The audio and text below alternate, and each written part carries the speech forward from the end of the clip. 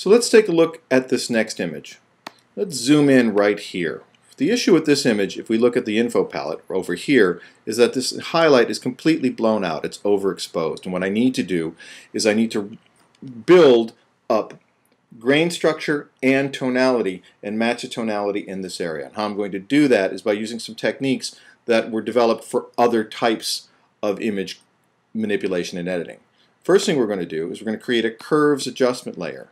Now the technique that we're going to do here was developed to help replicate the way a lens expresses capturing light when you're working with trying to replicate depth of field.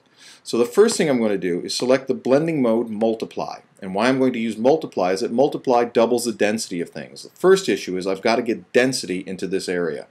Now I'm going to start by clipping the curve to start to match the gray. So now as you can see, I've got pixels in here. I have pixels in here. I have detail.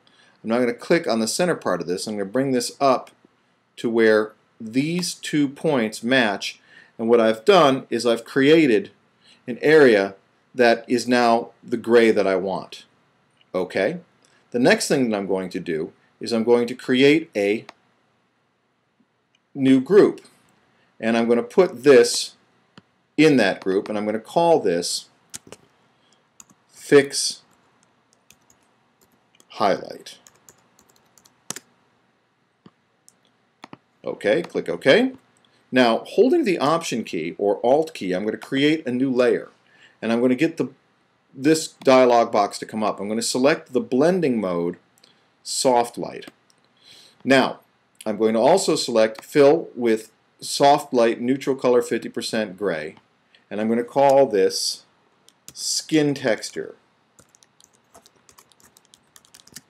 And click OK. The next thing I'm going to do is I'm going to make this a smart object. I'm going to go to Filter, Convert for Smart Filters. The reason why I want to do that is in case if I have to come back and adjust things, I will have the ability to do that. That smart filters allow me an exit strategy, and exit strategies are very, very important in a non-destructive workflow. Now the first thing that I'm going to do is I'm going to add noise. So I'm going to go to Filter, Noise, Add Noise. Now I'm going to start here and I'm going to start to move things up. And I'm going to make sure that what I have is Gaussian monochromatic noise. And how I'm going to determine the noise is I'm going to start to pay attention to the area around right here. I'm going to start looking at this structure here, and I'm just going to make note of it. And as I increase the noise, what's going to occur is I'm going to go try and get noise in this area. I'm trying to try and create grain. So I want to be a little overzealous. Now in this instance, what I'm going to do is I'm going to push this right up to about 211.81%. I'm going to click OK. Now I'm going to blur the noise that I created by using Gaussian blur. And let's start here at the beginning and start moving this up. We're going to go to extremes and retreat to a usable position. Now for me, right around 0.9 is the radius that I want. I'm going to click OK. Now the next thing that I'm going to do is I'm going to use the emboss filter. So I'm going to go to Other. Nope, I'm a liar. I'm going to go to Stylize, Embossed, and I'm going to start to look at changing the angle and paying attention to getting the right type of grain structure that I want. So it looks like 135 is where I want it.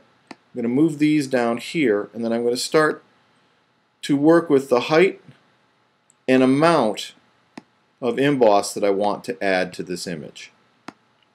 And again, let's move this over here. Let's click right there. I'm going to pay attention to the area that I want. So what I'm going to come up with is a height of about 17, 18. And let's start to move the amount down. And it looks like an amount of about 15%. And I'm going to click OK.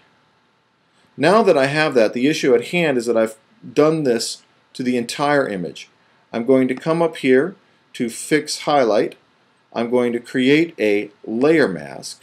I'm going to fill that layer mask with black. I'm going to select my brush tool, set it at an opacity of 50%, shrink my brush tool to about the area that I want to work on, and I'm going to proceed to brush this detail in. Now, holding the Command Shift or Control Shift F, which brings up the Fade Effect dialog box, I can increase or decrease the amount that I want. So in this instance, about 61%. I'm going to click OK. Now again, I can come back up here and fix this area that's blown out a little bit. Once again, Command Shift or Control Shift F, and I can dial in, increase, or decrease the amount that I want.